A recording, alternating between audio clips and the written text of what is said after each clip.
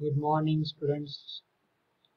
Today we discuss the new topic on wood anatomy.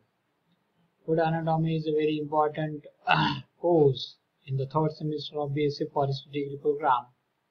Myself, Professor Anil Gowli.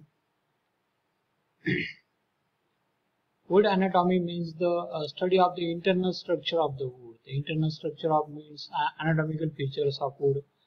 The features are either it is a gross features, also known as a macroscopic, minute features, also known as the microscopic, and physical features of wood. So identification of wood, these three features are very important. So first one is the gross macroscopic feature of wood. So these are the features of wood easily identify with the help of the taking a cross section of the wood. So these are the microscopic features of wood are like a bark, sapwood, hardwood, pith, growth rings, wood rays. So these are the features we can easily seen by the eye or easily identify. Then the second pictures of the gross features of wood are shown in these pictures. Outermost part of the wood is a bark, which is a dead cells. Then after the bark, the second portion comes the cambium layer, which are identified between the sapwood and bark. The sapwood is a whitish yellowish portion having a living cells. Then the sapwood, the hardwood portion is available, the brownish darkish in color.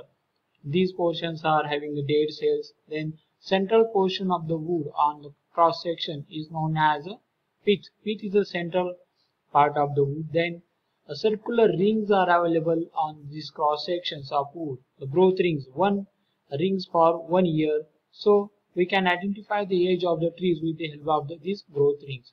Then the minute features of wood, the different tissues like simple tissues, complex tissues, vessels, fibers, tracheids, hardwood, softwood. These are the minor features of wood. And then also telosis, ripple marks, wood parenchyma, rays, resin ducts, gums. So these are the minor features of wood. Then the physical features of wood. With the help of the physical features of wood, we can easily identify the different types of wood on the basis of color, order, luster, specific gravity, wood grains, wood structure, wood figures, and then others general macro features of wood. The first one is the bark. Bark is the outermost layer of the trunk. It is a dead cells. This bark is a protect the wood. And then inner bark, also known as a phloem. The phloem tissues are present in this inner bark.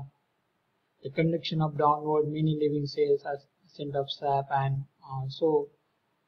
these are the living part of the cross section of the wood. It is also known as a sapwood. In this picture you see here the radial and tangial portion of the wood are shown.